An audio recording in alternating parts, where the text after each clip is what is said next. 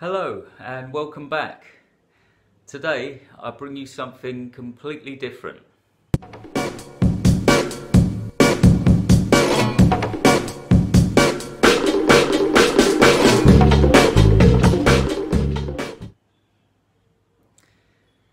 So, I received an email just recently from an independent film director asking me whether I'd be interested in reviewing his film.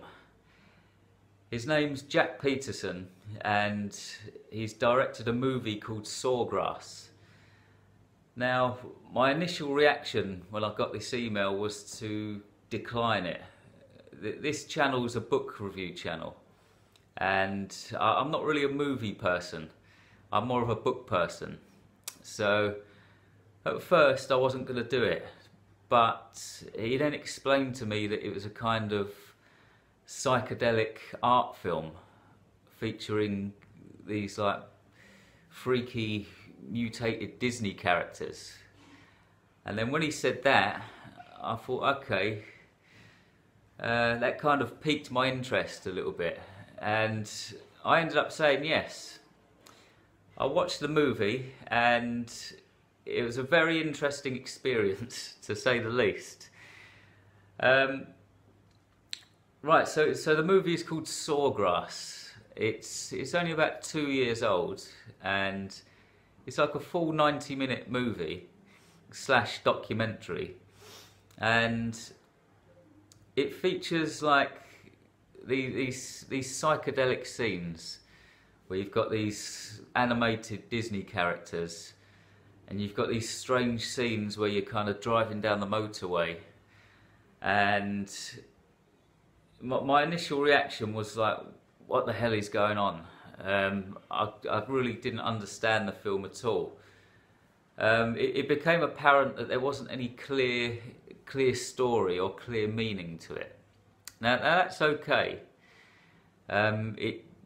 Just after a while I decided that I was just going to have to try and dissect the scenes a little bit and try to decipher it all.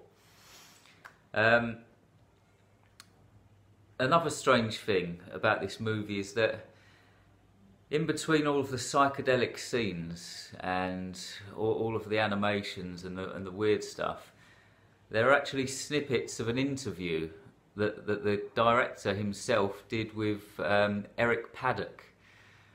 For those of you who don't know who Eric Paddock is, he's like the brother of the Las Vegas Hitman, or the Las Vegas murderer who killed about 50 odd people back in 2017. And so, you know, when I discovered that, I thought, okay, what's the link? What's the link between a brother's murderer, a murderer's brother, and these cartoon characters? I was just kind of baffled by the whole thing. So I've tried my best. I've watched it. I've watched it once, and this morning I kind of skimmed through it again, trying to decipher all of the many scenes and stuff. And you know, this is what I've come up with. I might be right or I might be wrong. So you have these clips where you're driving down the motorway, but you can't see the road because there's a TV there or a mobile phone. And so I'm watching it, so I thought, okay, what does this mean? In my opinion, that could mean, it could be a statement about TV becoming so prominent in our lives. Even if we go out for a drive down the motorway, we still can't escape TV. TV is everywhere and it's a constant distraction to us. So that's what I got from that scene. Somebody else watching it might get something different. I don't know, but that was my interpretation of the whole motorway TV scenes. There are also a few scenes in the film where the director, Jack Peterson himself, is kind of standing there reading what appears to be a script for the movie. And he kind of reads through it in a disinterested manner.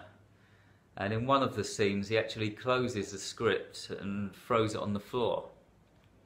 So from that, I kind of get the message that he's trying to perhaps tell everyone that there is no meaning to the film.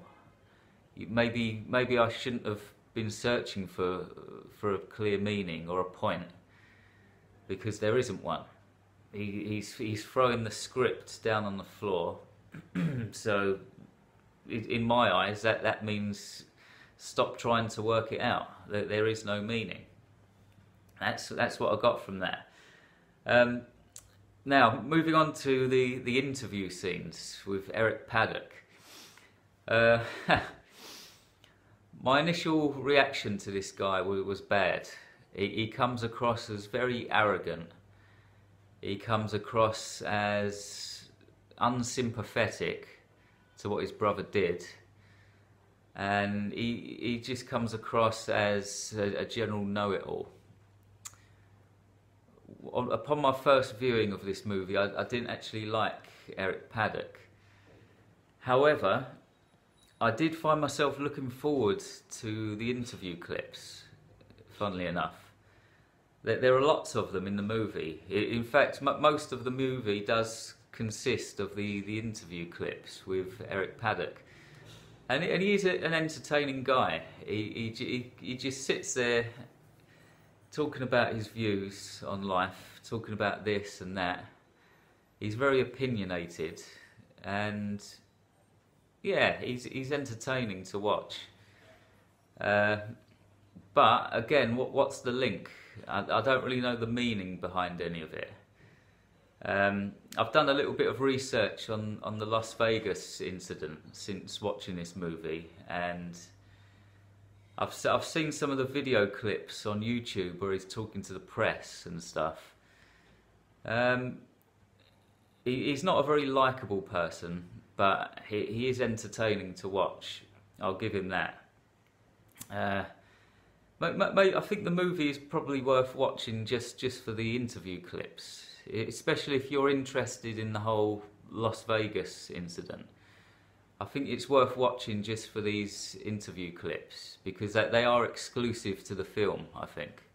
The director actually visited this guy and did the interview clips. So it's worth watching just for that, if you're into that. What else can I say about this film? There are some beautiful visuals in it. So some of the psychedelic scenes where you've got the Disney characters walking around, they're set in this like really colourful psychedelic scenery that really reminds me of 2001: A Space Odyssey by Stanley Kubrick. At the end of 2001, you've got these scenes where it looks like you're seeing a negative landscape, but in colour. I think Jack Peterson must have used the same effect or the same filters or something, because that's what you get in some of these scenes, and they're really beautiful to look at. I did enjoy just lying back and watching those scenes, you know. So some of the road clips are pleasant to watch as well. You get some road clips that haven't got a TV in front of them, and you're just kind of looking at like these landscapes from Florida. Some of them are just like really random places, like shopping mall car parks or just open fields and stuff. But some of them are quite good. So some clips in the film are very pleasant to watch. But my main criticism is that it feels quite listless. There's a feeling in the film that there might not be any meaning to it, and it doesn't really know what it wants to be. Again, it might just be me be completely missing the point. A lot of the movie might have just gone straight over my head, and I just didn't understand it. Maybe I should watch it again. I don't know. Either that, or there is no meaning to it, and it's just like a load of random clips. I hope that that's not the case, but to be honest, I did struggle to find the actual meaning to it. I found myself being quite baffled throughout most of it and kind of scratching my head a bit. So, can I recommend this movie to you? To be honest, I can't stand here and recommend that you watch it, because if you do, you'll watch it and think, what the hell is going on? And you won't be able to trust anything I say after this. To maintain the kind of integrity of this channel, I can't put this on my list of recommendations.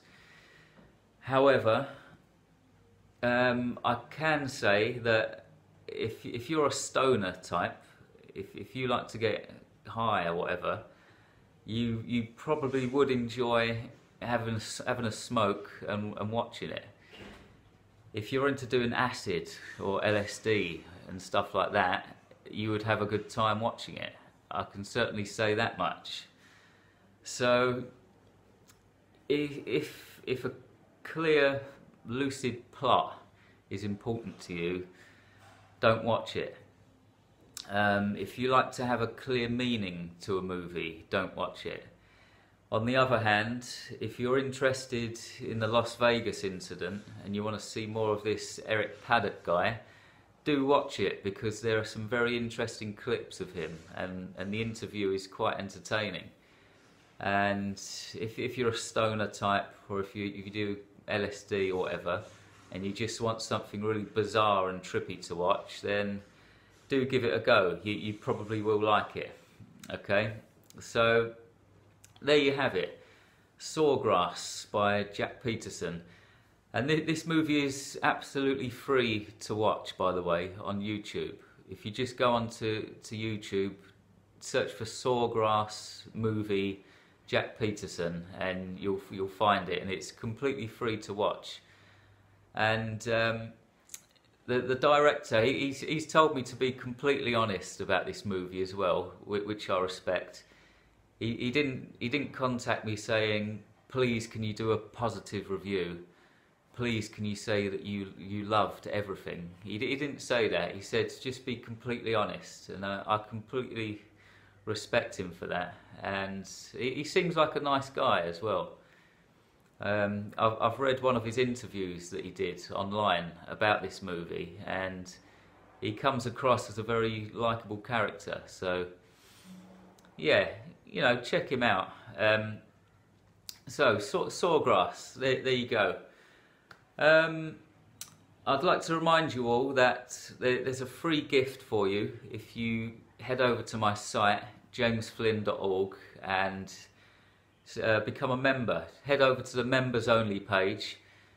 Just become a member. It takes about 1 minute, and there's a free gift for you on there for doing that. Also, you can see all of my artwork, my blog, and of course my books. My latest book being The Edge of Insanity, which has got a few positive reviews now, by the way. So head over there and keep an eye out for my next video, which will be in about 2 weeks or so.